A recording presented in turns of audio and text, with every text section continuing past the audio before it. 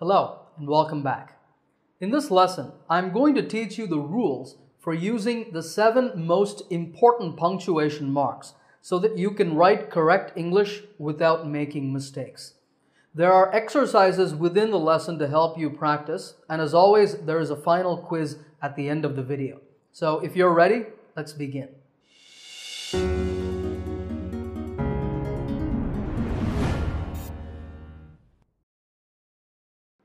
We're going to start with terminal punctuation. Terminal means the end, so terminal punctuation marks are what we use to end a sentence. There are 3 of these: the period or the full stop, the exclamation mark, and the question mark. Let's look at the period first. This mark is called the period in American English. AME means American English, and it is called the full stop in British English. It is used to mark the end of declarative and imperative sentences. I'll explain. Here are some examples. I teach English. We had pizza for dinner last night. If it rains tomorrow, I'll bring my umbrella. These sentences are called declarative sentences because they declare something. They give us some information. And at the end of each sentence, you see a period or full stop. Imperative sentences are commands or requests. Please don't feed the animals. You might see this on a sign in a zoo. Let me know what time your flight arrives. If it rains tomorrow, bring your umbrella. Let's now turn to the exclamation mark. It is used to convey strong emotion or feeling. Have a look at these 2 sentences. Both of them mean the same thing. The first sentence, which ends in a period, has no special feeling or emotion. It's like saying, I'm really excited about my new job.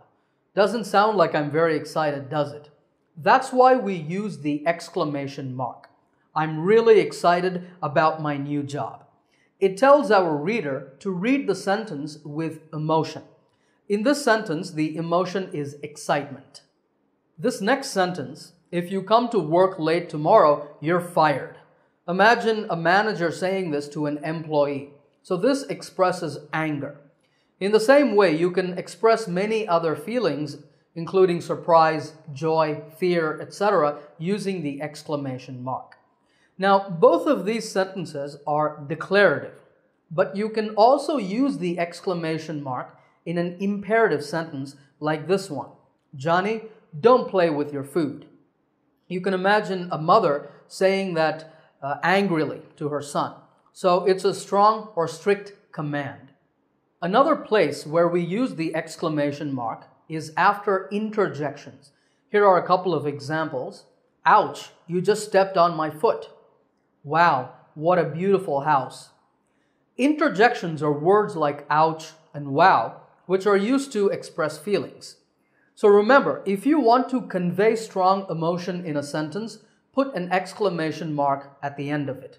If there's no special feeling, just end the sentence with a period.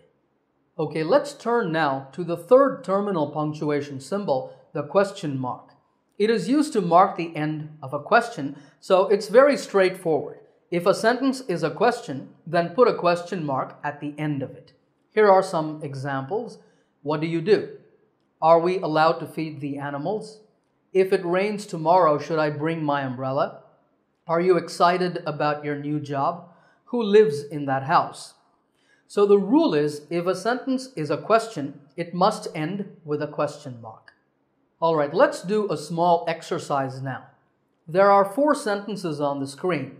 I want you to add periods or full stops, exclamation marks, and question marks where necessary. Stop the video, think about your answers, then play the video again and check. Okay, here are the answers. If you want, stop the video again, check your answers, then play the video and continue. Before we move on to the next topic, a quick note on spacing. Notice that there is no space between the last letter of a sentence and the terminal punctuation mark. If you put a space there, it's wrong. But when you begin a new sentence, you should leave a space after the terminal mark, and you should start the new sentence with a capital letter. Capital letters are called uppercase letters and small letters are called lowercase letters. Okay, now let's move on to the next topic, pauses. There are again 3 marks that fall under this category: the comma, the semicolon, and the colon. These are called pauses because they are used to tell the reader to stop briefly for a moment and then continue reading.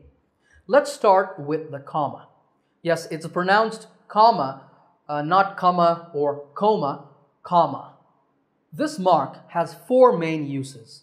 The first is to separate items in a list. For example, we need to buy milk, eggs, flour, and sugar for the cake. There are 4 items in this list separated by commas. Notice how when we read the sentence, we naturally pause after each item in the list: milk, eggs, flour, and sugar. The job of the commas is to show these pauses. Now, your English teacher in school may have taught you that it's wrong to put that last comma before and. But there's no rule about it. It's really your choice. You can include that comma or you can leave it out if you wish. I like to always put it there to avoid confusion. Now, if you only have 2 items, don't use a comma. We need to buy eggs and flour for the cake. But if you have more than 2, put a comma after every list item except the last. Also notice that there is no space before the commas, but there is a space after each one,